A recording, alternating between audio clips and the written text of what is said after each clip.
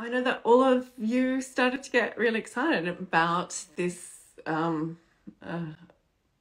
well, the fact that I do teach e-design. And I think this is, I suppose for me, it was just obvious because that is how I started my business. But I appreciate that isn't how anyone else is taught. And I appreciate that's also not what anyone else teaches, because when you go to interior design school, you know that they teach a traditional way of doing interior design around the world, because that's what they're taught to do, and that is what the very rigid and structured system requires. But that system is only designed for a specific type of project. And I think this is where I was very frustrated at the beginning of my business, because I knew all of the things that I was taught as a designer, and I had already been working in the industry for 15 years by that point. And I knew it didn't work for small projects. So certain things like 4-page contracts were not what you should use for an e-design client. Things like how to run a project, how to price a project, how to market e-design services. All these things were completely different to the traditional way of doing interior design.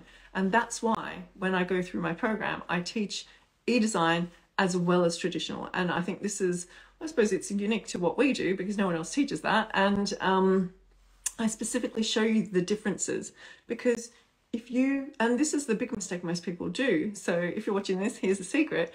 Most people take a traditional interior design service and just try and duplicate that as an e-design, and that's going to make you very poor. So there's a specific way of producing an e-design service, because it's just not like a traditional service in any way. And this is why.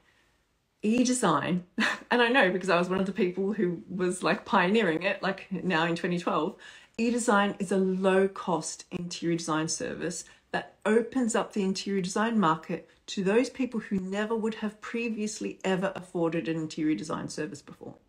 So that is a very big difference, because you've got luxury interior design, which is now, well, now it is very luxury, because most people who hire a traditional full interior design service are people who are doing larger projects, who require that step-by-step concept, detail design, technical design, install, sourcing, maybe joinery, bespoke joinery design, construction. They're doing major works, and then install and styling, even turnkey styling at the end. That is not how you run an e-design service.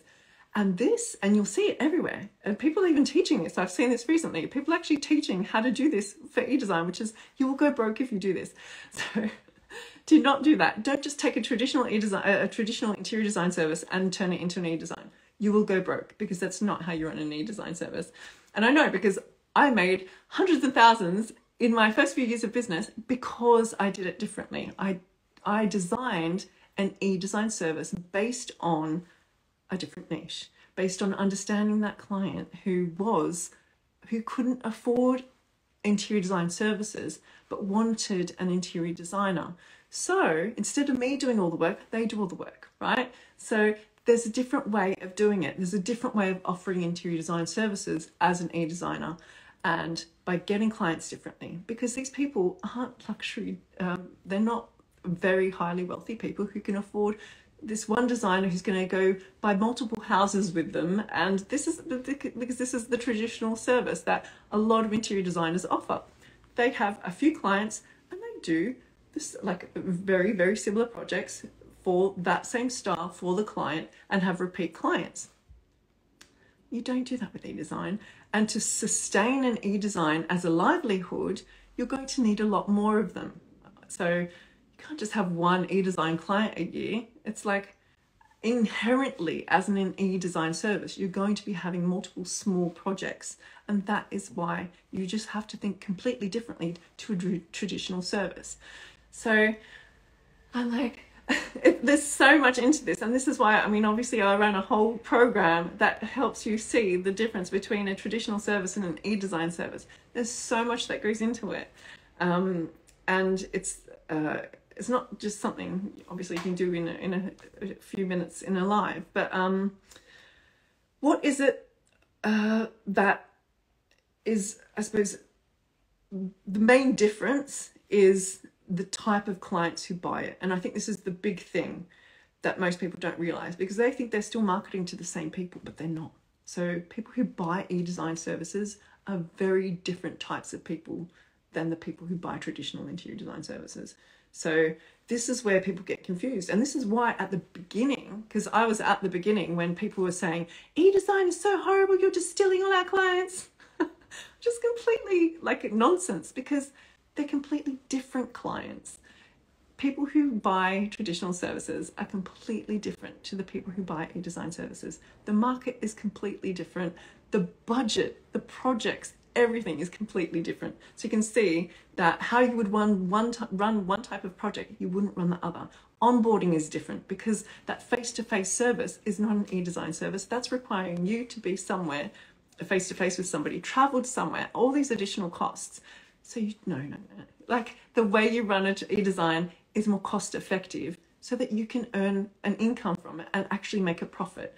And this is why a lot of people go broke doing e-design, because they literally offer everything.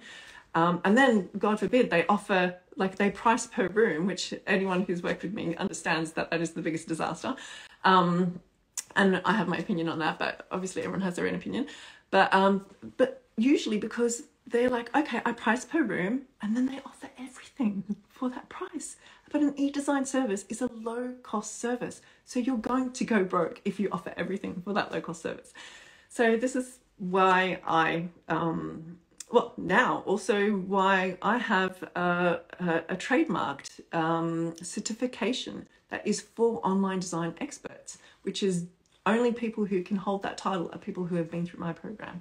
So if you want to find out more about that, that's also on our website.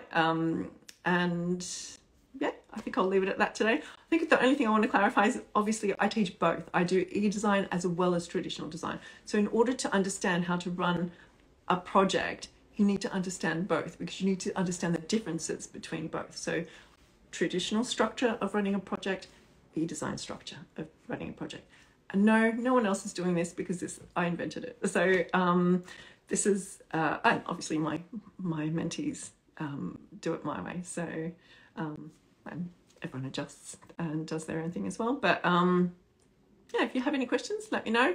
That's all for today. I want to keep it short and sweet. Plus I've got a meeting to run to. So have a great day. Ciao.